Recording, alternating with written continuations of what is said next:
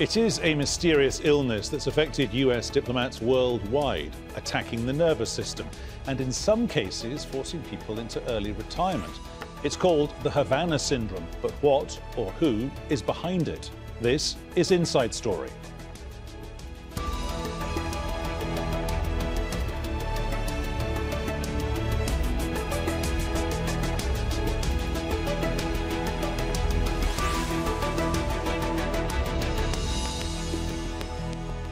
Hello and welcome to the programme. I'm Peter Dobbie. More than 5 years on and the so-called Havana Syndrome is back with us. 4 American diplomats have fallen sick this week with suspected cases of the syndrome in Paris and Geneva.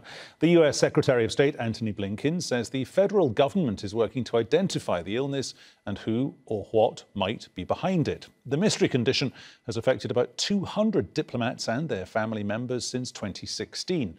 It's believed the ailment may be caused by what's called a directed energy attack. Symptoms include migraines, nausea, memory loss and dizziness, and it can be so bad it's forced some victims into early retirement. We'll begin our discussion in a moment. First, let's take a closer look at how it all started. So, it's called Havana Syndrome because the first cases were reported in 2016 by US diplomats in Cuba. They started experiencing neurological symptoms, mimicking what happens after a concussion, but they had suffered no head injuries. Since then, dozens more cases have been reported by US officials and their families based around the world, including in Russia and in China. A number of Canadian diplomatic staff in Cuba were also affected. A CIA team searching for a cause has focused on about 200 cases, which do remain unexplained. In September, the US President Joe Biden signed into law a bill to compensate the victims. OK, there we are. Here we go. Let's bring in our guests. In Auckland, in New Zealand, we have Robert Bartholomew, Honorary Senior Lecturer in the Department of Psychological Medicine at the University of Auckland. He's also the co-author of Havana Syndrome, Mass Psychogenic Illness and the Real Story Behind the Embassy Mystery and Hysteria. In Colchester, in Essex, in the UK, we have Natasha Lindstadt, author and specialist on US foreign policy. She's Social Sciences Deputy Dean at the University of Essex. And in Boston, in Massachusetts, in the US, we have Glenn Carl, a career CIA officer and formerly a Deputy National Intelligence Officer. Welcome to you all. Glenn Carl in Boston. Havana Syndrome, what might it be? Well, the immediate thought, I think, of all of my colleagues and the institutions involved in foreign policy is that the Russians are the most likely ones to have done this kind of activity, whether to obtain intelligence or to harass or both. We don't know, and we don't know that it's the Russians, but that's the reflexive thought. There are probably only 4 countries or so that would have the capability or the interest in doing this sort of thing, assuming if that what appears to be happening is happening. And that would be Russia, China, Iran, North Korea. But nobody knows. This is one of the big mysteries. Natasha Lindstadt in Colchester, has there been anything like this in the past? Not that I know of. Nothing like this where we have no idea what is really causing this. I mean, there was some speculation that there were some sort of microwave attacks that had occurred against Americans in Russia, in the Soviet Union. But there's nothing like this where we don't really even know what the diagnosis is, who is doing it, what it actually is. There's a lot more questions than answers, and that's what makes it so puzzling. And we don't even know if it is something real. So we're still looking for answers. But I have the view that this is something that is real because we've seen that some of the victims have still been dealing with some of the after effects, that they're still experiencing nausea and headaches. And there's enough people describing similar symptoms that this is something to take really seriously.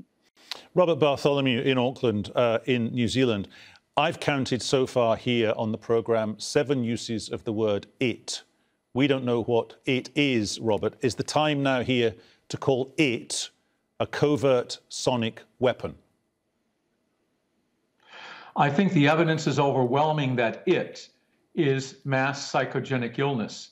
And the problem with this whole episode is you've got politics being mixed with science.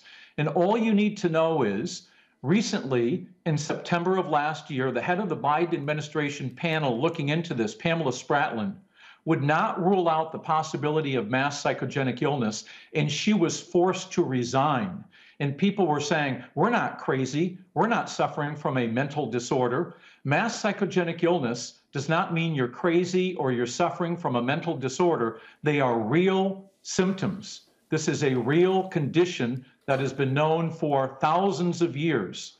And the evidence is overwhelming that what we're looking at here is mass psychogenic illness. But and Robert, just to pause you there for a second, Robert, what you're saying when you talk about a mass psychogenic illness, aka people think themselves into being really sick with the same symptoms because they're in the same data stream, data group when it comes to be analysed. But what we're talking about here is career diplomats. We're talking about people who are intelligent, well-travelled. They're well-educated people. They're presumably mature, and they're in their 40s, their 50s. They don't tear up when they're watching Hallmark TV. You know, they don't tear up when they're watching a chick flick, a girly movie, when they're watching something that tugs at the heartstrings. No one is immune to mass psychogenic illness because mass psychogenic illness is based on a belief. Think of it as the placebo effect in reverse. If I give you a sugar pill and tell you you're going to feel better, often you will. It's the power of framing. But if I give you a sugar pill and tell you you're going to feel better, and someone rushes in and says, oh my God, that sugar pill I just gave you, it's been contaminated with rat poison, there's a good chance that within a few minutes, you'll get headache, stomach pain, nausea, you might even vomit, but there's nothing physically wrong with you. Think of it as a software problem, an overstimulation of the nervous system. But the reality, Glenn Carl in Boston, surely is this. Russia, the United States and China, you mentioned one or two others, they have all researched microwaves as weapons. And I don't mean they went to a supermarket, they bought a microwave and they threw it at somebody. I mean they tried to come up with technology that used a microwave gun or a device or something that could point microwaves at an individual or at a building. Yes, that's true. But first, I think I have to correct the first error that I have ever heard Al Jazeera make, which is that CIA officers don't cry at Hallmark movies. And I can contradict that in fact. It does occur on occasion. But to be more serious, the Deputy Chief of Mission, American diplomat who was removed from, I believe, her position for having raised the possibility of psychogenic illness, that occurred, yes, and I think that was an error to do. I think what may not be accepted or understood by the broad public and perhaps by my colleague in Auckland is that it is one of the possibilities that I am certain is being analyzed. The people who reacted are the victims, and one would understand that if they feel sick, they would take umbrage at having been characterized as loony, which is how they would react to it. Although that's not the case of in the diagnosis. But I'm certain that the State Department, the CIA, the military, the government as a whole is looking at all the possibilities. The first step that one takes when one doesn't know what's going on in science is you categorize, because what more can one do? And I think we are still stuck in that position of simply trying to gather facts to the extent we can establish that they are facts. No one knows, and I don't think any possibility should be or actually is being dismissed. But I would very seriously doubt that 200 colleagues in disparate countries at different times would suffer from a collective delusion. And my last comment for the moment is the working title of my book, which is about torture in the CIA and the U.S. government, was Victims of Delusion. And I have seen people sincerely believe events, actions to be one thing, and to personally to have observed and to know that that is not the case. And yet my colleagues are intelligent and sincere. So I'm not dismissive of the potential of delusion. I really don't believe that that's likely in this instance. And also, Glenn Carl, just to flesh out what you've just said briefly, in about 30 seconds, statistically, we're talking about 200 people who have operated in the upper echelons of the international diplomatic service. It is highly unlikely, surely, that they have character traits that link them and they are given to behaving in a way where they clearly lack emotional equilibrium and they believe that they have a certain set of symptoms, so therefore they carry on displaying those symptoms even when they are ending up working part-time or they have been retired from that job early. Well, I think that's true. I think perhaps more significant is that the reports of the syndrome came really out of the blue from people who are not inclined to conspiracy theory thinking or to jumping to conclusions. And they said, this is what I feel. And from there, there has been an investigation. And then, as I understand it, independent of any reports of, quote, Havana Syndrome having occurred, that people reported this phenomenon separately and without knowledge of it having occurred elsewhere. So someone in Paris felt these symptoms and said, hey, my brain is not working right. And someone in Havana said, I'm suffering from X or Y. And they were independent of each other, not a copycat, subliminally influenced event, so far as I understand it. Natasha in Colchester, do we need to subdivide the conversation that we're having here about the technology? One remembers a report that we carried on this channel, I think it was 2016, 2017, about the Havana Syndrome using microwaves/sound delivered by some sort of sound cannon device.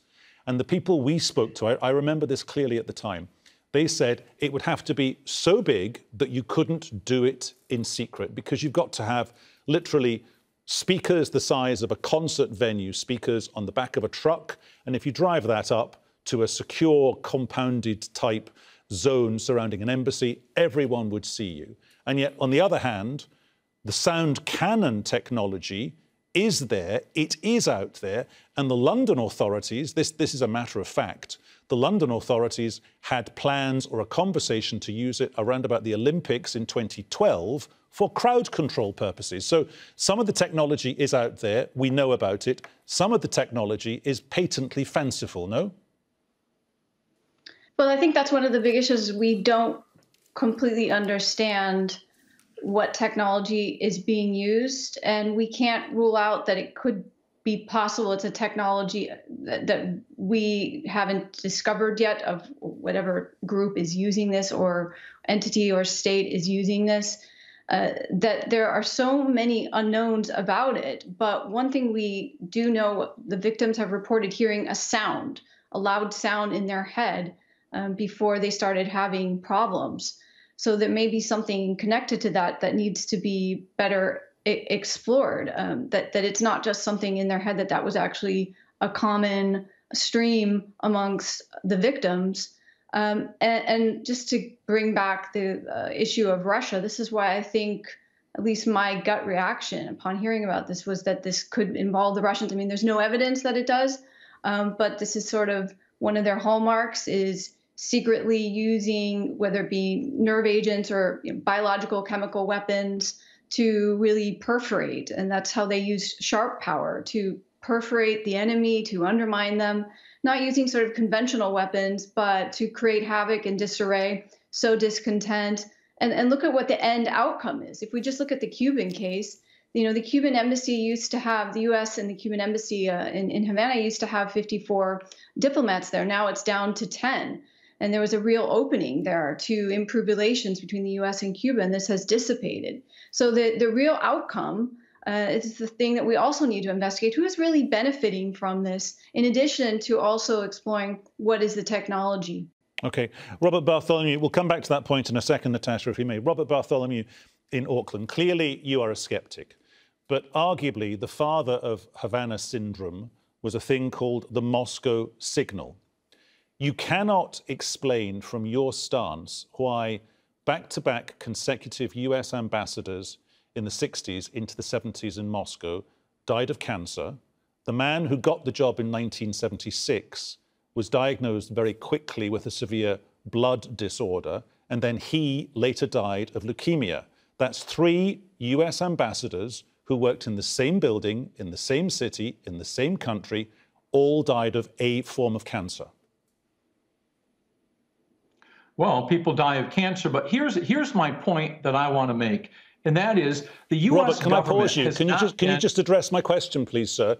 Back to back, 3 US ambassadors to Moscow die of a form of cancer. Statistically, that is highly, highly unlikely.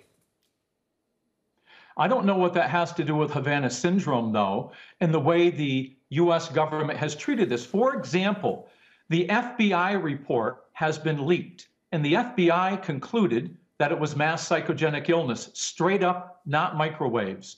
In 2018, there was a secret Jason report of elite scientists who examined the possibility of microwaves, and they said it was virtually impossible. Because if you go back and look at the context of what's going on here, the first 21 people who reported their symptoms, 8 of them recorded the attacks when they happened. Those recordings were analyzed by that government classified group, and they concluded that they were the mating sounds of the Indies short-tailed cricket. So the US government kept those reports secret until recently. The FBI report still hasn't been released. The FOIA documents on the Jason report didn't come out until September of this past year. So the US government needs to be more open and frank about what they're doing. And the other point that's important is I've been told that of the 200 people globally that have been affected, about 100 of them were intelligence officers. And people say, well, how can you explain that? I can explain that from a psychological standpoint because the first people who reported symptoms in Cuba were intelligence officers. And then the US government, the State Department and the Department of Defense has issued alerts around the world for people to be on the lookout for anomalous health incidents, and that intelligence officers may be the targets. So it becomes a self-fulfilling prophecy. Okay. Natasha, do we have to accept that there is clearly a political glaze on top of this debate? And it's this: presidents and prime ministers from or in the affected countries need to adjudicate on what is possibly a killer condition that doesn't kill for months or years. It slowly disables and then it kills people. But the reality is that presidents and prime ministers don't want to adjudicate because then they have to accept the idea of culpability. That's why certain diplomats are actually suing their employer, i.e. the government of the country where they come from. Right, that's what makes it so complicated, because if we admit that there is really something there, then that puts a lot of liability on the governments to take care of their employees, to ensure that particular diplomats or representatives of the state are safe, or intelligence officers are safe. And so it puts governments in a very precarious situation. Now, you already mentioned the new bill to try to offer better support for people who have been victim of some sort of traumatic brain injury. I mean, they're really careful about the wording that they're using here. They don't also want to pinpoint blame on the wrong country. So you see that representatives of the US government, for example, have been very, very cautious and careful with the way they talk about this. But I think that they're trying to explore all options because, I mean, one scenario, if it's nothing, if it's something that is more psychosomatic, that's one thing. But I really believe it's more likely that it is another country involved. And then that requires further investigation and pressure to understand who is culpable and responsible for this. Glenn Carl in Boston. Clearly the people directly affected by this, whether it's real, imagined, whether they've thought themselves into it, or whether it is actually somebody, someplace pulling the strings, it doesn't really matter. Do they need to have formal recognition that they have got something? Oh, I think, well, and President Biden and the administration, the State Department, the national security establishment have moved to recognize this and to take this seriously. And so that's a simple answer. Yes, that should occur, and it is occurring. If I could go back to a point you made before, Of course, we all know that correlation is not necessarily causation. However, we do know multiple instances in multiple different ways that the Russians specifically have done all sorts of things that to mostly American intelligence officers that have caused harm. They have used radioactive powders that are invisible. They have used different kinds of waves. I don't know the details of the 3 ambassadors, but I do know that the Russians have used radioactive materials against some of them, colleagues of mine I know and have worked with personally and closely, to harass, at the least, to harass. So it's not a stretch to think that the likely perpetrator are the Russians. Now, the second point I'd like to make, and I'll be brief, is I think our colleague in Auckland perhaps is misconstruing the process that the government would go through by focusing on the dead ends that one will encounter in an investigation.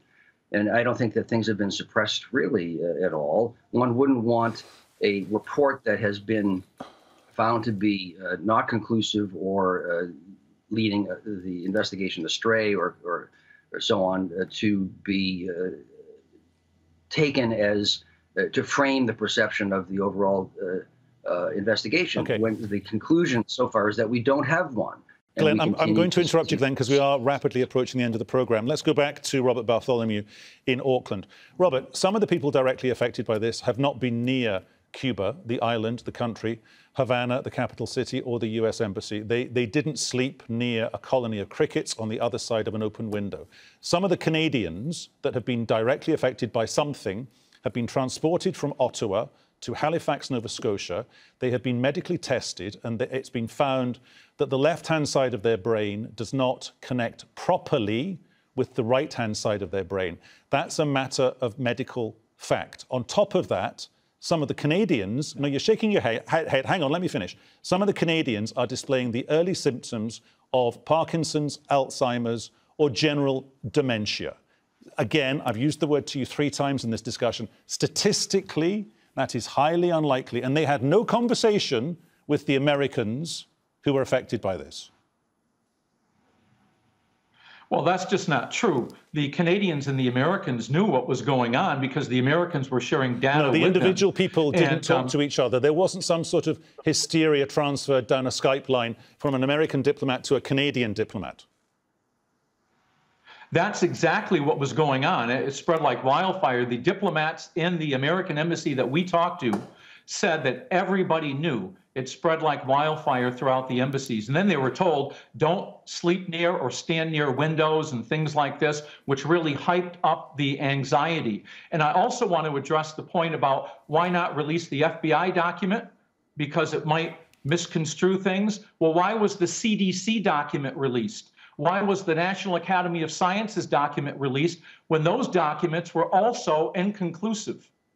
Natasha, very last word to you. In the next 30 seconds of the programme, if this is a weapon, it is an amazing weapon, and I use the word amazing advisedly. The next iteration of this weapon, what might it be capable of doing? I think that's the scary thing, is the unknown. It might be capable of being unleashed on a larger population, and that would really disable a big portion of the public if they're able to leash it on a much greater part of the population. And I think that's one of the unknowns that makes this so incredibly scary, because we have people retiring from their jobs that they were really passionate about because they've been so disabled by this mysterious syndrome. OK, we must leave it there. Thank you to our guests. They were Robert Bartholomew, Natasha Lindstadt and Glenn Carl. And thank you, too, for watching. You can see the show again anytime via our website, aljazeera.com. And for more discussion, go to our Facebook page. That's facebook.com/AJ Inside Story. You can also join the conversation on Twitter. Our handle is @AJ Inside Story. From me, Peter Dobbie, and everyone on the team here in Doha, thanks for watching. I will see you very soon, usual time, tomorrow. Bye-bye.